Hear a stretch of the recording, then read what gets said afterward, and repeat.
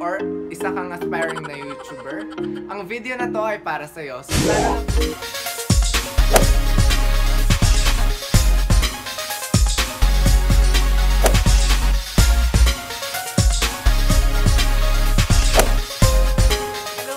Channel, welcome back again to my YouTube channel. So for today's video, I will be teaching you on how to get 1,000 subscribers so fast.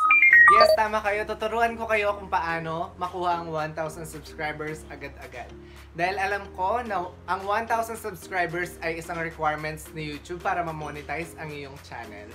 Kung nagsisimula ka palang mag-vlog at gusto mo agad makuha ang 1,000 subscribers or isa kang aspiring na YouTuber, ang video na to ay para sa'yo. So sana tapusin mo ang video na to at sana i-apply mo sa sarili mo ang mga sasabihin kong ideas para makuha ang 1,000 subscribers. So no further ado mga ka-chena, let's get started! So first, be passionate.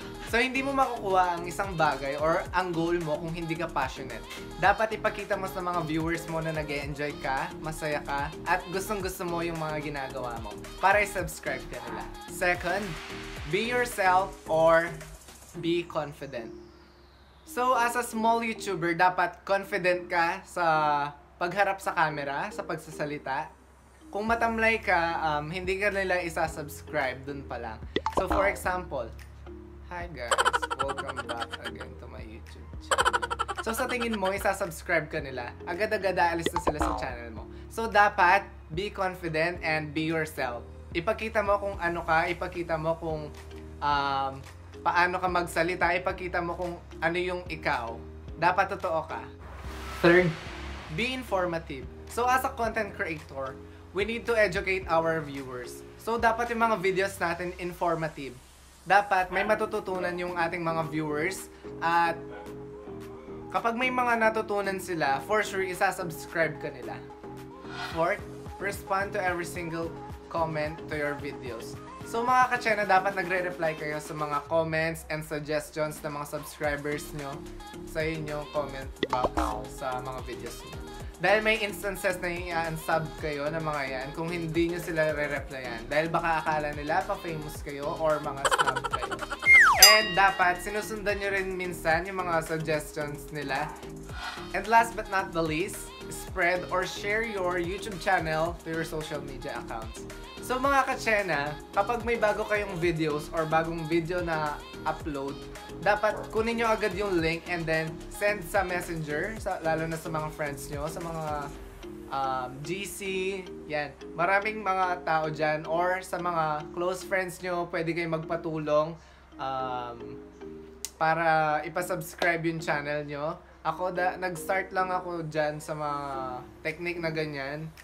Inisa-isa ko din yung mga friends ko para isubscribe nila yung YouTube channel ko. Nagpatulong ako sa mga barkada ko para ipasubscribe yung channel ko. Sa mga clients ko, pinasubscribe ko. So, kaya agad-agad ko siyang nakuha dahil din sa tulong ng mga friends ko.